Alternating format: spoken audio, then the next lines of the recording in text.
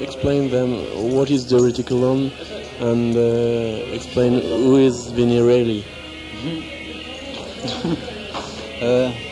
I use Vini Reilly. I am from the beginning. Right. Durutti Column is to do with the situationalist movement,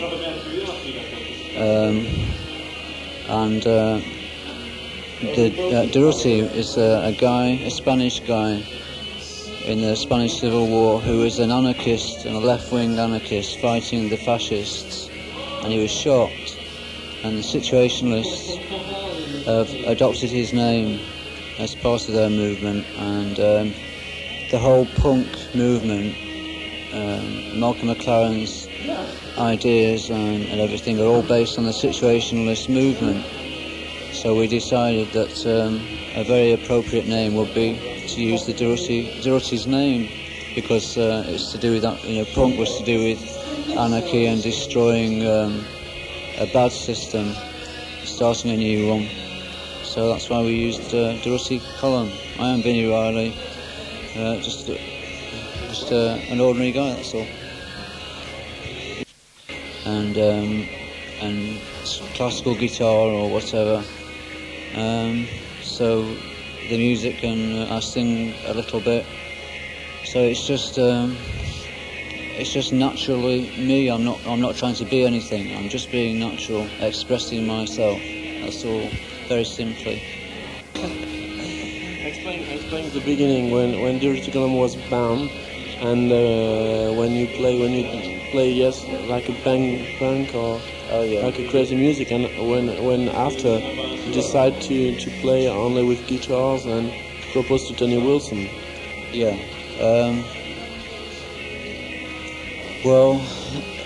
The Durutti Column, I used to be when punk first started, I was in a punk band, and Tony Wilson from Factory Records works for the television in England, and he met me.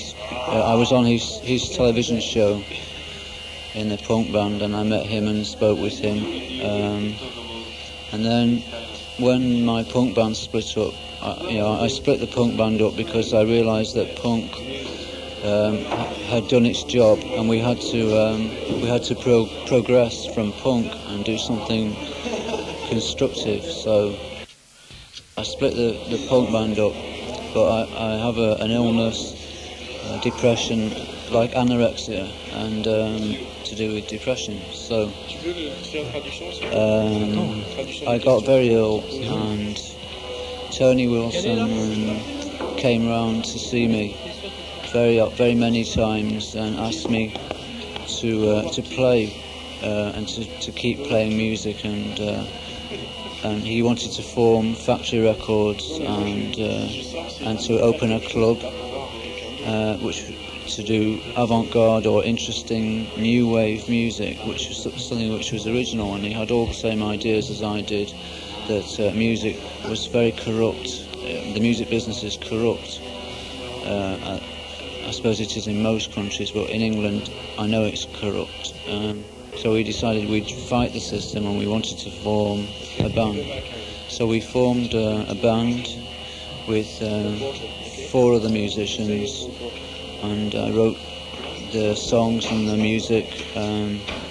But then the other people in the band were because it was very fashionable.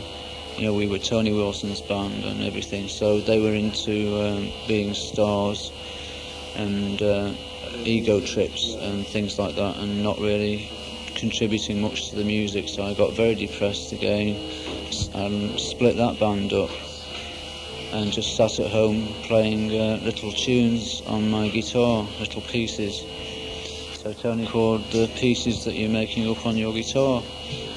I had a drum machine, and I always have made up little tunes and pieces. So we went into the studio, and Martin Hannett just rang the doorbell and said, "Come on, the studio is booked. You have to come and record now." So I went and sat there, and Martin played with his machines and made these machines synthesizers and sequencers made these bird sounds, les oiseaux, birds.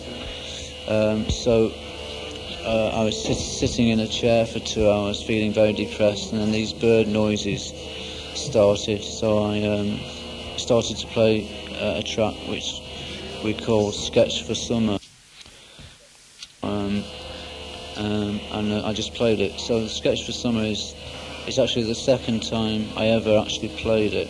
I just played it straight through, made it up, and it wrote itself. It's the only way I can explain it. All the tracks seem to write themselves, all the pieces.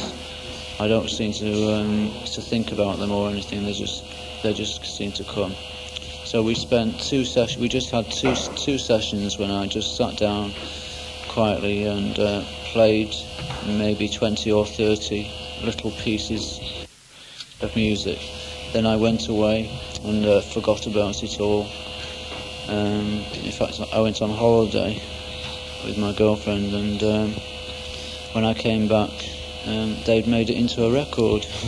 They'd chosen some tracks and made a record, which became The Return of the Durutti Column. And to my immense surprise, it made me some money and wages and made me a living. So I wasn't on the dole anymore. So I found myself a professional musician. It's just very natural.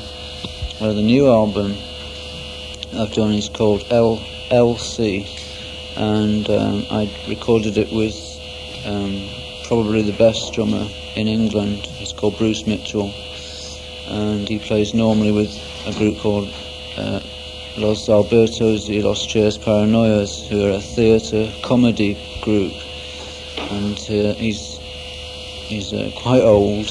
He's an old man, and he's been playing for a long time, and he's brilliant. And when he agreed to play with me, I was very surprised. So we never rehearse ever. We just do gigs. I just play a new tune, new song, and he immediately plays the right things for it. And we made the record LC in 3 sessions. And most of it was very spontaneous. All the piano parts were done. Their first takes, the first attempts at any kind of playing the piano to the parts of the pieces.